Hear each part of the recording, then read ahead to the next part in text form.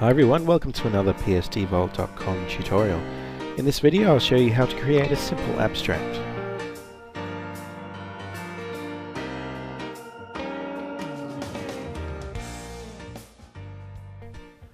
Okay, to get started what I'm going to do is just create ourselves a baseline here with which to anchor our abstract to.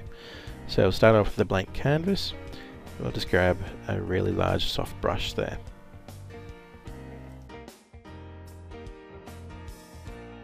And we'll reduce the opacity of that down to about 60%.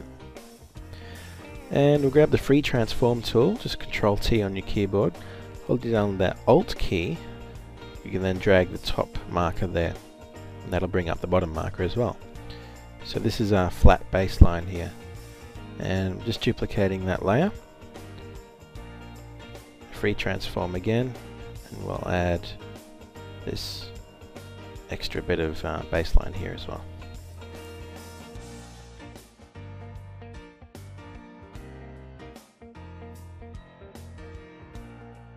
And just duplicating that layer again a couple of times. And what we're doing here is starting to add some abstract elements into our baseline here.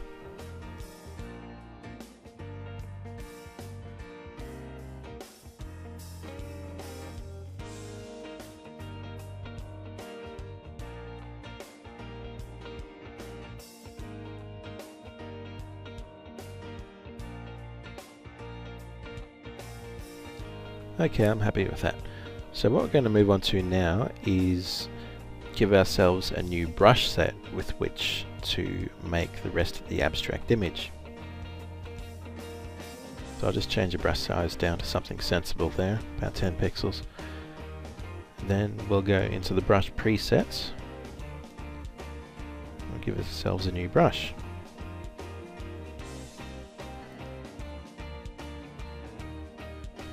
Now in the brush tip shapes you want to have the shape dynamics size jitter set up to 100%.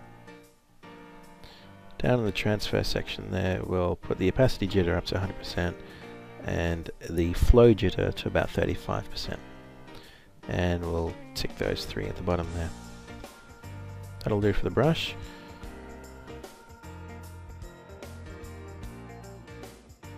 Now what we want to do is grab our pen tool. Just going to click once up here and once again over here and about in the middle there and drag to get our pen path shape drawn there. Create a new layer and then we're going to stroke this path with the brush that we just made, which is already selected.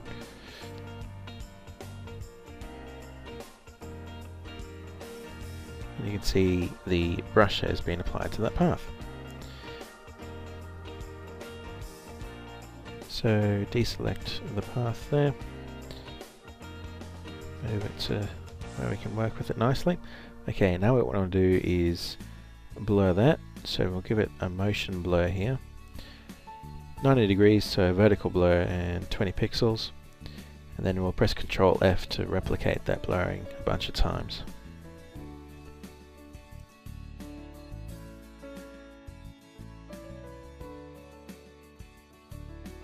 Going to move this down here, and what we're going to do is just going to again use the free transform, and we're going to duplicate this layer a bunch of times, gradually building up our abstract image here.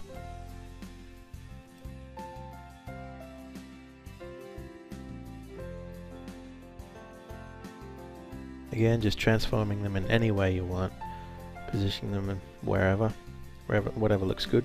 It's kind of hard to say what does look good at this stage or not.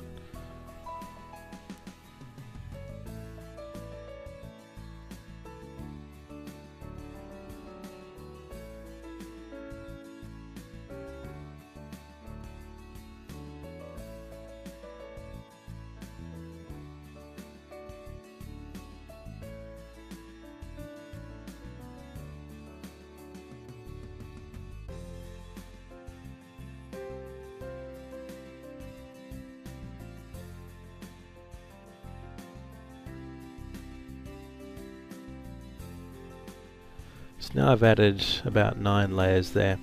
Starting to look pretty weird, which is what I want for this one. And I've grouped all those abstract layers into a layer group on the right there.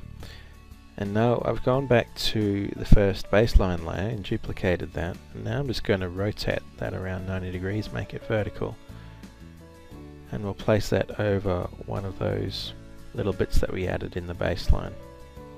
And I'll do the same for the other one there as well.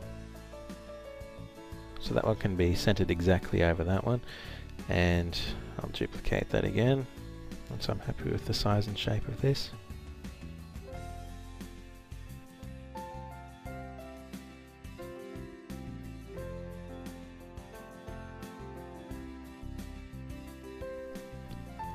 And I place the next one just slightly above the baseline there.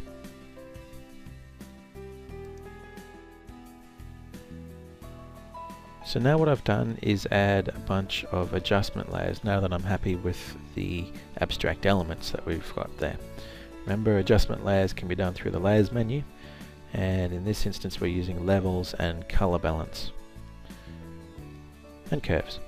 So the curves there, the histogram line there that you can drag around, it's just a matter of experimentation here, seeing what looks good. The first color balance layer, using the shadows tone with those values there. Second one, we've got the mid-tones, and on the third one we've got the highlights with those values.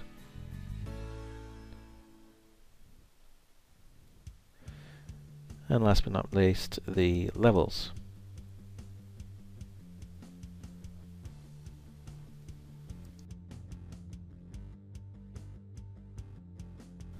Well, that's pretty much completed now. I've adjusted the curves to make it stand out just a little bit more than what I had it just before. Now what I want to do is sharpen it all slightly. So I flatten the image, go up to the filter menu and use the Smart Sharpen in basic mode here. So using the default settings, about 154%, 1.2 pixel radius, and that's just sharpen it all slightly. Doesn't look too bad. Well, that's it from me for this video. Hope you enjoyed it. Thanks for watching. See you later.